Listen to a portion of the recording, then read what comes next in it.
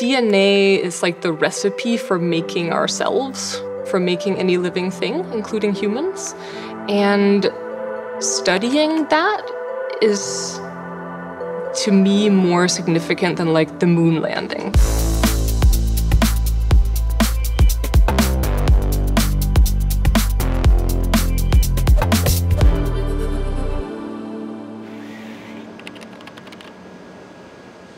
Right now, what we have in the world of genomics is every study is based on one genome. The first human genome that was released in the early 2000s is the foundation, it's the bedrock for almost all biomedical research and clinical genomics and studies of human histories that have happened over the last 2 decades.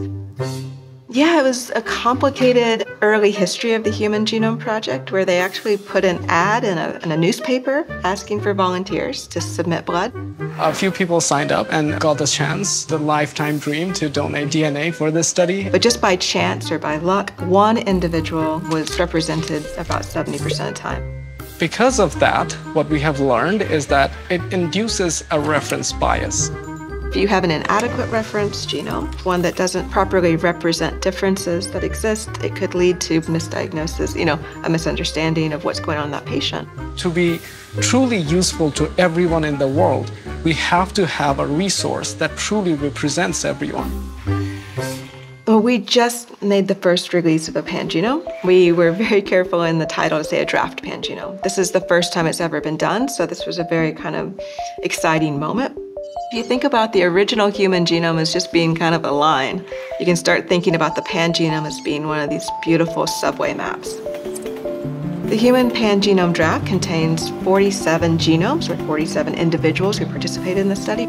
So by building this new data structure, utilizing all of these different paths, we can begin to trace human haplotypes, human histories, and also shared differences that could be important for understanding how the genome works. To build a pangenome, you need to sequence as many individuals as possible from a diverse population.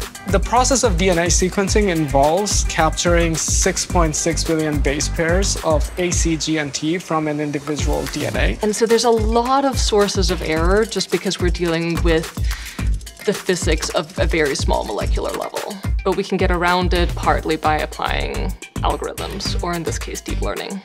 The software that we have built at Google is Deep Consensus. It improves the quality of the data that you get from the sequencing machine.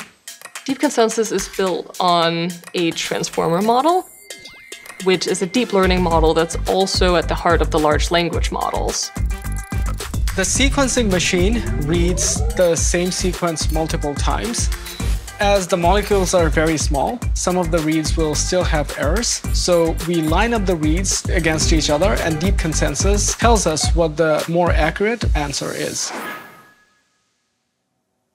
Working with DNA sequencing data is a great use case for deep learning because we have lots of data and we do have some good ways to get at the truth, which is one of the hardest things when you're doing machine learning.